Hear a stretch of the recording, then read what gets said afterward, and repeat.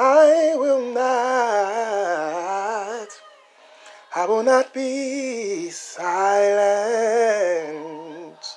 I will always worship you. Greetings in the name of the Lord Jesus the Christ.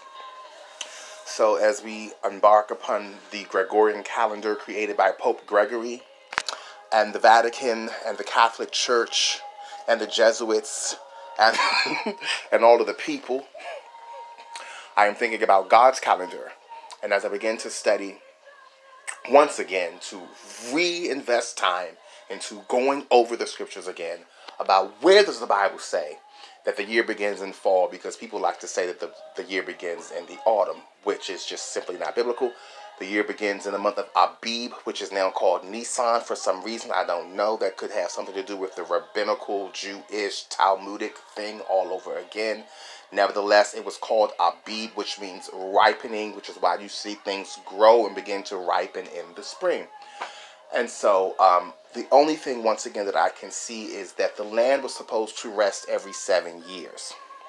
And Israel did not do that. And so because of that, Israel was punished. And this is spoken of in the book of Jeremiah, chapter 29, it's spoken of. Leviticus chapter 25, it speaks about the Jubilee year, where every 49 years you let the land rest, because you're supposed to let the land rest every 7 years. And then on the 49th year, you let the land rest. The 50th year is the year of Jubilee. The servants and everybody can go home to their families. I don't know if that's permanent, just for the weekend, the year, whatever the case may be. Hallelujah. And so then what you would have is, that will be the 50th year, the Jubilee year. After 49 years, okay, we're crossing over from 49 into 50. We're celebrating, we're letting the servants go home. And you are to do that as well as the normal things that you would do every 7 years, which is let the land rest. Now, Israel was disobedient, which is very odd, because the reality is God specifically said in his word in Leviticus chapter 25, I believe that's verse 18, that he was going to allow you to have 3 years worth of food in the 6th year, and you would be able to eat that food all the way through the 9th year. But you have to understand that the 9th year is already a part of the next cycle. The 8th year is already part of the next cycle. That 8th year was the beginning of a new cycle, so 8 was considered 1. So it was considered to be a number that reflects a renewal, a new beginning. Same with from the 49th into the 50. So 50 being a Jubilee year, Jubilee being celebration. So we attached a celebration and jubilation to the number 50. Now, see, things get out of hand when you start trying to give meaning to all the numbers, and then you start getting into angel numbers and all this divination and all this Babylonian stuff. You see, you start getting into divination and things like that, and this is not what God plans for us. Amen. And so, but 50, because biblically you can see it was a time of jubilation, a time of celebration. And also 8 being a new beginning, because after the 7th year, you go into a new cycle. So, if he's going to give you 3 times what you need in the year 6, why would you complain in year 7? Why would you refuse to let the land rest when you're going to have more than enough? You're going to have triple. You're going to have triple, and you're going to actually have more than triple, because, again, year 8 and year 9, the food would last until then, but you are allowed to even eat that, which will grow in year 8 and grow in year 8 and year 9. You just cannot eat what grows in year 7, and as a matter of fact, that's not even true, because all he said was don't do no work. Don't cut nothing down. Don't uproot nothing. Leave it as it is. But if it grows, you can eat it. You can pick off some apples and some grapes, but you can't be cutting down the stuff and trying to sell it and trying to just leave it as it is. It's going to grow in and of itself, and you was allowed to just pick from that which grows. And it's supposed to be for you, for your servants, for your family, for people visiting your country. And we also see that concept again when it speaks about the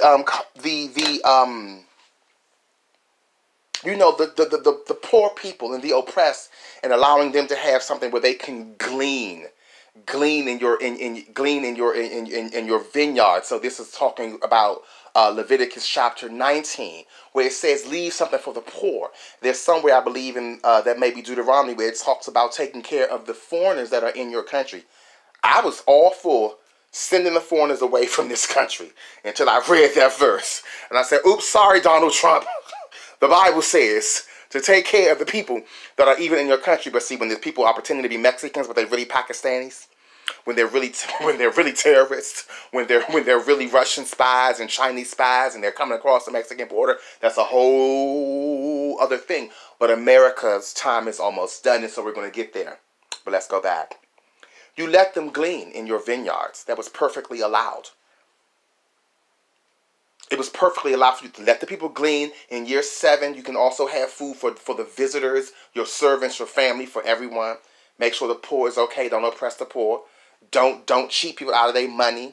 You had the things that was older was worth more value. It says the value would increase with the amount of years, and it would decrease with the amount of years, which doesn't seem to work for produce, but I guess for antique furniture or something, maybe. But I'm thinking produce, how can it be worth more if it's older? I don't understand everything. I have what God has given me. And what he's given me today is